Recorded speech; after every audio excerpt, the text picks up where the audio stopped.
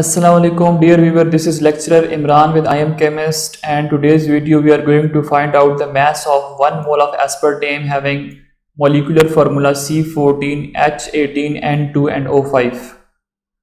We have a formula that number of moles are equal to mass in gram divided by molecular mass. First, we need to find out the molecular mass. So molecular mass can be found out with the help of atomic masses of the elements.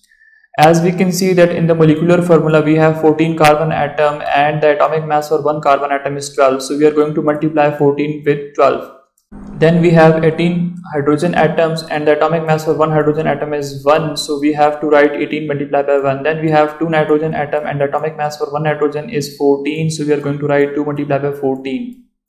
After this we have 5 atoms of oxygen. So what we are going to do that we have to multiply this 5 with 16. 16 is atomic mass for oxygen.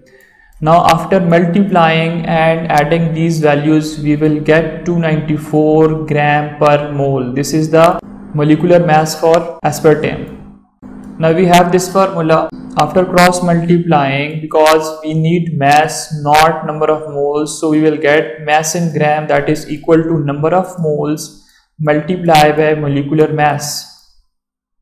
So as you can see from the question that number of moles is 1, so we will write 1 mole multiplied by molecular mass is 294 gram per mole. So after multiplying this value we will get 294 as an answer, which is actually the mass for 1 mole of aspartame. Thanks for watching.